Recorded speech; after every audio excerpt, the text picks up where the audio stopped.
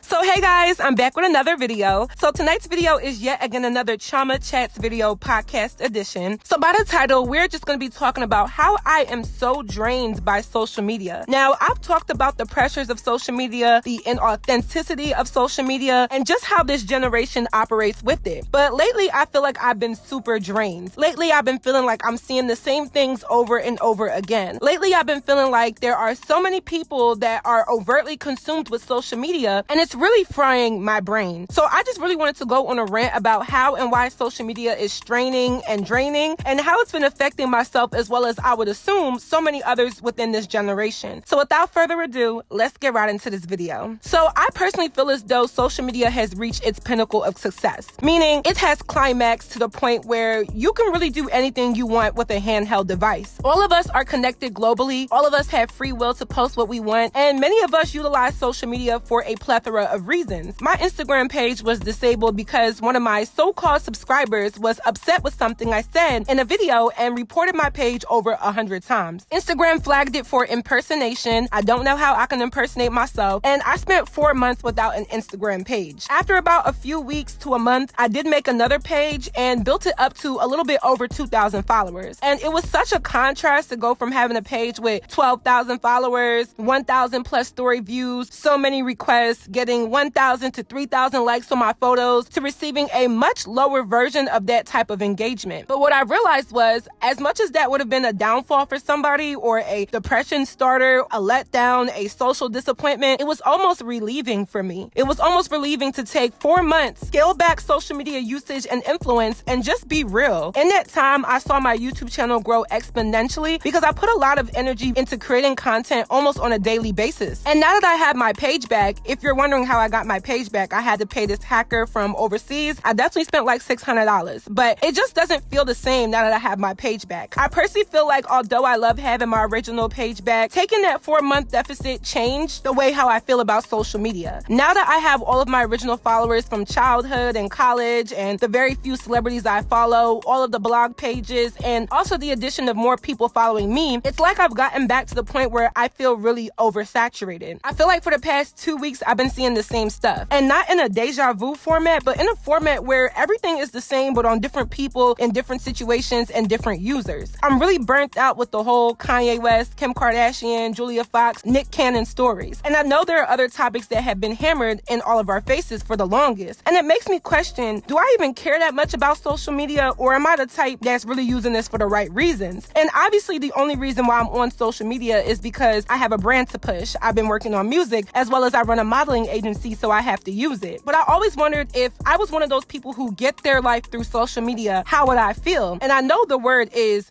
drained. I keep seeing a redundant cycle of the same imagery, and I feel hypnotized in a way. It's like two famous people start dating, somebody gets a BBL, somebody is dripped down in designer, then you have a bunch of girls took a vacation and are in the club clapping their cheeks and sticking their middle finger up, and it's a different group of girls every weekend that I'm on social media. Then you have people promoting their OnlyFans, you have the party promoters, you have the bottle girls telling you to book a section with them, then you have the girls who throw shots at their baby daddy, then you have the latest celebrity or Instagram influencer beef, then you have the beauty and fashion influencers serving looks. Then that's when you sprinkle in the few motivational quotes, the business owners promoting their products or services, some of the more serious pages, and then the regular people who post every so often just to give an update on how their life has been going. And then you repeat this every 30 days and you will have the same content each time. And I'm not necessarily against this lifestyle. Part of it is authentic, so I'm not mad at that. I enjoy fashion and beauty influencers that actually influence their beauty. But when you think about what you keep visualizing, it's no wonder why as a society and generation, we are so fascinated with wealth and oversaturation and flexing and oversharing and just social media as a whole. I don't see how other people are not burnt out after some time. I don't clock in at a job, but I'm always busy working on my brands, whether it's music, the models, or my personal YouTube channel. I'm juggling a lot. But in between all of that, the times where I do get on social media and scroll down my timeline, it's almost like I'm seeing the same thing and it's really wearing me out. It's almost like it's on purpose too. I definitely think the social media algorithm is set up in a way to keep us focused on things that make others money and things that make us want to spend money, things that make us insecure, things that make us envious of other people, things that entertain us, things that maybe we shouldn't know about other people. It's become a hub for things that can be dandy but dysfunctional at the same time. And I'm honestly tired. I love social media in a sense where when it was new, it was fun to customize an online version of you where we're all connected, so it makes communication and influence easier. And let's be real, you can make a lot of money on here. But the side effects of social media has become very aggressive over the last 2 to 5 years. And it's not just for the average user, it's also the people who we look up to, the people with the most followers, and the people who are behind all of these big pages and platforms. If you think that your favorite IG model is happy and living luxurious 24/7, you're definitely wrong. People are people and we are human. Humans get tired, and that's why we need sleep more than we need water sometimes. If sleep and water replenishes the body and rejuvenates the soul, then that means it goes hand in hand with keeping us alive. So in the same breath, taking a break from the draining, constant, and never-ending cycle of social media would be a partial solution to me. What if the government imposed 3 to 5 days out of the month where Instagram, Facebook, TikTok, and Snapchat were just dormant? YouTube is actually not considered a social media platform by definition, so we can leave good old reliable YouTube out. I'm being a little bit biased, but for real, I'm drained by a lot of this stuff. I feel like a TV dinner coming out the microwave sometimes, and acknowledging that is the first step to stepping out of the hypnosis that we are currently under. I truly think that a lot of us are really self-consumed with what is going on in the media, and we've now blurred the lines between entertainment and overtly expressing things that we just don't always have to be privy to. I mean, when's the last time you really knew what was going on locally? Some people don't even watch the news anymore because you can go on social media and see what's happening, and it has benefits, okay? Not everything is negative about this, but when it seems like we are just living the same lifestyle over and over, I think it truly diminishes our quality of life. And I think people should definitely get out more. I know this is the pandemic and quarantine and lockdown. I get that. So we have relied on social media to keep us afloat and entertained during this time. But even before that, we were still very much consumed with all of the things that go on social media. I've just been feeling really drained. It's like I can't even think of good video topics anymore because every single time I get on social media, I don't really see that many enriching topics to talk to y'all about. I feel like I've covered all of the messy and celebrity-driven topics. I feel like I've talked about a lot of the colorisms and all of the isms. I feel like I've talked about that. But I feel a little bit hindered in creating a little bit more thoughtful content sometimes because when I get on social media, I'm completely drained and my brain is fried and I'm uninspired because it's always the same thing. We have put a lot of focus, especially in the Black community, on things that don't enrich us. And I'm not saying cut out all of your guilty pleasures that entertain you because we do need that balance. But I am saying that we have to allow for other imagery to take precedence sometimes. It can't always be who bought the latest Chanel, who's beefing with who, whose baby daddy cheated, which celebrities are breaking up. It can't always be that. Pop culture is important, but the culture is important. There would be no pop culture without our culture being enriched through what actually is real life, and it's definitely not social media. So I'm just ranting. I was just thinking about this today. I don't know if y'all agree with me. I know this is kind of a different topic, but I just feel super drained by social media, and I think acknowledging that we all could do a lot better with what we consume and how we consume it would definitely make our lives a lot better and increase our quality of life overall. So that is it for this video. I hope you all enjoyed. Please leave your commentary on my commentary down below in the comments section. I really want to know what you guys think about this topic. Don't forget to go and stream my new song, Ballin'. Y'all know Ballin' has been out. We're almost to 20,000 views on our YouTube channel. Keep bringing them streams up. I'm doing really good on Spotify. So if you're on Spotify, thank you. Thank you to all of my listeners. We got to get that song up on the charts because I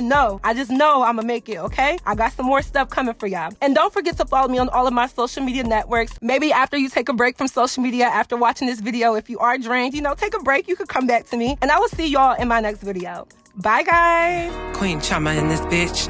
They say my drip is so much they had to get a couple ponchos. Now I'm getting chips and they nacho. I'm a time for pockets full. I'm -6, no Toronto. I knock you down like dominoes, then dip on y'all like bombing. I'm the 1-1, I'm too much. Trifecta, I'm 3 much. Full plate, eat a nigga up like it's free lunch. Toupee, I stay on your head like a weave on. NMP, the whole city gonna know what we on. They do what I say, but my name is not Simon. Fly like an eagle, Jason Peters, I'm the lineman. On fire like the Amazon, but I ain't in my prime yet. On fire like the Amazon, but I ain't in my prime. And now I'm